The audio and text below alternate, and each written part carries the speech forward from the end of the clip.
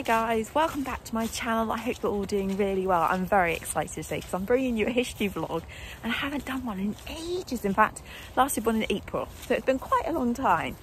So I'm going to take you back to the late 1800s and to a very Victorian London where the streets were a hive of activity. Like, they were bustling with people dashing around. There were street sellers shouting at the top of their voices, and there were horses pounding the cobbles. In 1984, the Times put out an article predicting that in the next 50 years, London was going to be buried under 9 foot of horse manure because there were so many horses on the streets that they could not keep up with the quantity of muck that was being deposited. Also, this wasn't a problem just for London. This was a problem for the cities up and down the UK and even cities abroad like New York. There were 4 ways the Victorians got around in the late 1800s. By ship, if you were going abroad, by train, if you were travelling further distance in the UK, and on foot, if you were just going somewhere quickly. Other than that, it was all horsepower that got you from A to B.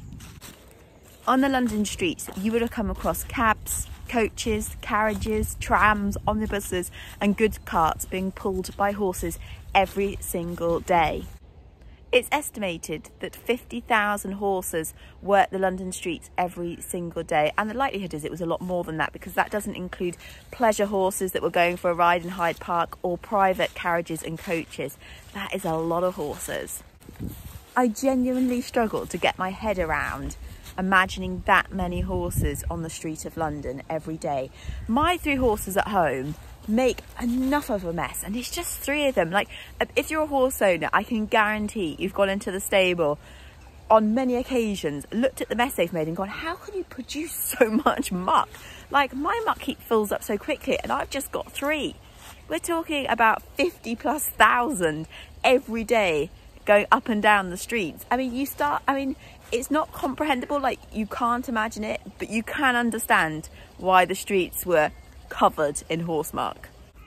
So, as if horse muck on the streets wasn't bad enough, horses obviously had to pee as well, so they would literally just go in the streets. So you had the mixture of horse muck and horse urine. Now, if you own a horse, you'll know that horse pee absolutely stinks. Like, even if it's just been in the stable for a couple of hours, it reeks. So imagine it just being left on the street, especially like on a hot day or something. It obviously attracted a lot of flies, and flies are what really carried diseases like typhoid around. So, you know, pretty much all this muck and pee was killing the Londoners. It was poisoning them. And still, it's not the worst of it either. They would leave the horse carcasses on the side of the road for quite some time before being collected. Now, accidents happened a lot. Horses did not have long life expectancies back then, especially the horses that worked particularly hard, like the omnibus horses and the hansom cab horses. Like, if they made it to their 8th birthday, they'd done really well in life. So often horses would simply just collapse in the road, or there would be carriage accidents and horses would have to be destroyed, and they simply left them to the side of the road. Now, the reason they didn't pick up the horses straight away is they left them to putrefy, and then it made it easier to remove them. Now, I won't tell you how they removed them because it's absolutely disgusting, but so you've got manure, horse pee, and rotting horse carcasses all on the street. And I saw this horrible photo, I'm not going to put it up because it's really grim, of some children playing on the side of the street. They're like sat on the bit of the curb, and next to them is a dead horse carcass.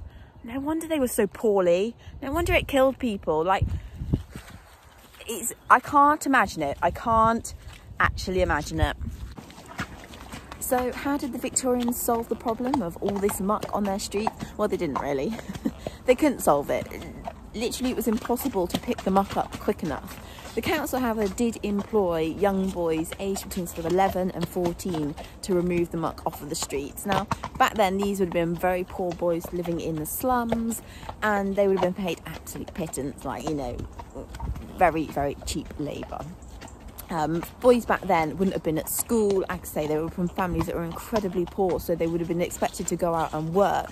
However, they weren't really old enough nor strong enough to work in like construction or on the dock, so these kind of jobs were best suited to them, sort of picking up the manure off the streets or helping chimney sweeps and that kind of thing.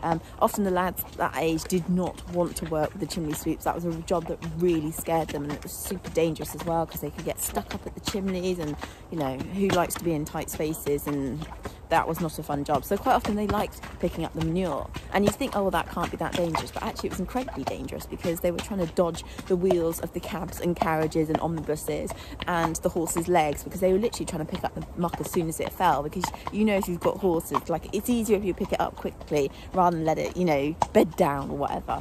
So it was a really dangerous job, and the cab drivers really couldn't care less about the young lads. Like, they would happily just run them over if they were in their way. They weren't going to stop. You know, if they had a passenger on board their cab and they wanted to get them from A to B as fast as possible, the cab drivers were not going to stop for the young lads that ran out trying to pick up the horse manure in the road. So it's an incredibly dangerous job, and actually had some horrific accidents when they got caught by the wheels of the carriages or under the horse's legs. I mean, it doesn't bear thinking about, does it? And how come we didn't end up under 9 feet of horse manure?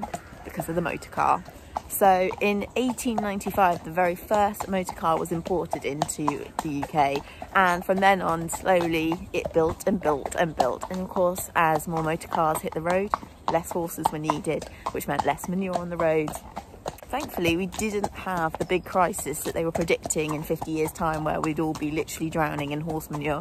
Thank goodness, because I mean, that wouldn't have been much fun, would it? But yeah, so a big worry that actually suddenly pretty much went away within a few years because of the motor car.